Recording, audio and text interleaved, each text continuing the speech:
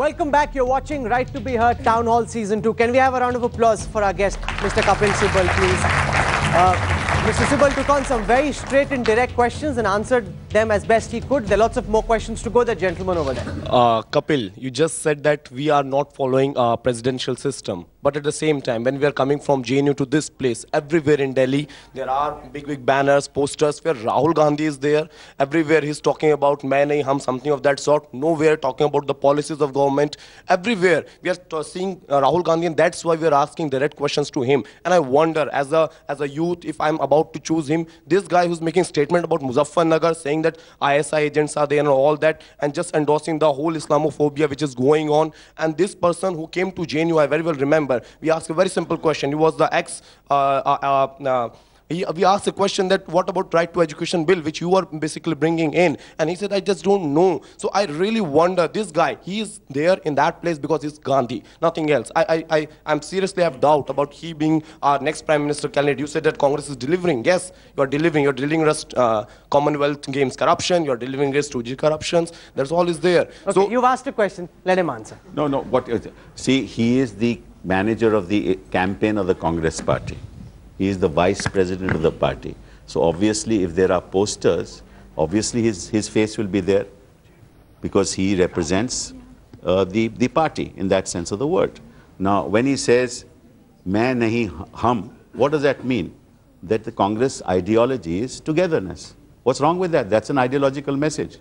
You may not agree with it, but "Main nahi hum" is a good ideological message. We have delivered for the hum. The minimum wage in this country has gone up to 150 rupees, which never was there before. Under Manrega, people get 100 rupees, 100 days of employment. Never in the history has it happened. Poverty has come down. It was coming down at the range of 0.74%. It has come down under our regime in the percentage of 1.75%. People have more money in their pockets. I mean, so much has happened. You come into Delhi 10 years ago, Delhi didn't have a world-class airport. Delhi didn't have a metro. No, but look at the question he raises. Rahul is being projected as the face of the campaign, and it seems by looking at the Congress ads that it is the Congress which is in opposition and Modi is the one who's the Prime Minister. Because it seems to be the opposition attacking Modi. I'll tell you what. Hum is what? No, what is the other attack? Yuva Josh, not a divisive figure. Jo torta nahi, Yuva Josh. Torta nahi is Modi. Wrong with it? That's the charge. The charge is that Modi is divisive.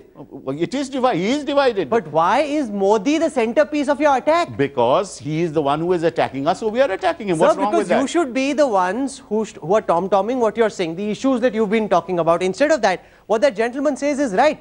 The campaign is about Rahul's personality. I don't think you have to agree or disagree with him. No, you are an anchor. You are an anchor. No, he's raising a question. You are an anchor. You can't say right or wrong. No, what he said, he has said. I have to answer it. He's raising a question. Yeah. The campaign seems to be about Rahul's personality.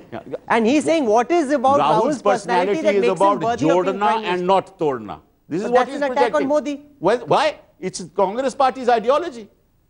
It has been the Congress party ideology for the last 50 years. If Modi was not the Prime Ministerial candidate, you wouldn't have had that. Congress party's ideology for 60 years has been Jodna, not Torna. It has been more than 60 years of independence. Then why isn't Congress able to charm the youth? For 60 years, how many years have we ruled, been in power? Many times Congress has been. Why? Because people have confidence in us, not in the opposition. Look at the history of this country. The opposition came to power for the first time in 1977. When people thought that Congress was over. In 1979, they were thrown out of power by the very people who elected that party. There the BJP was in the opposition, the Janata Dal. Then Congress was thrown out in power in 1989, when VP Singh came to power and became Prime Minister. Within 2 years, that government fell. People again came back to us. Then the Congress went out of power in 1999, 2004. Again, there was the India Shining campaign. Against the people came back to us. Obviously, it means that at some level, the people feel that the Congress party is the party that can deliver. Otherwise, why would people give confidence to us? Why would people vote for us? And if you think that this has happened, now that it has happened, some elections have taken place and we have lost, you think that it's the end of the Congress party.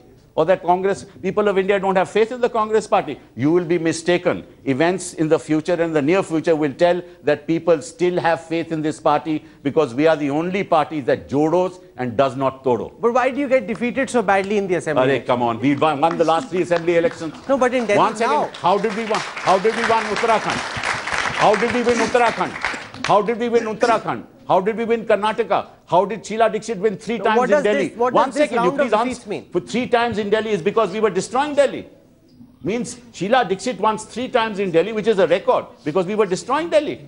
Or because Sheila was delivering for Delhi. Because we have lost one election, you think it's the end of the Congress party. It's very unfortunate. No one's thinking that. No, but this is the whole tenor of this whole debate is that. No, but they're asking Don't questions. Don't worry, Congress will deliver because Congress is wedded to taking this country forward.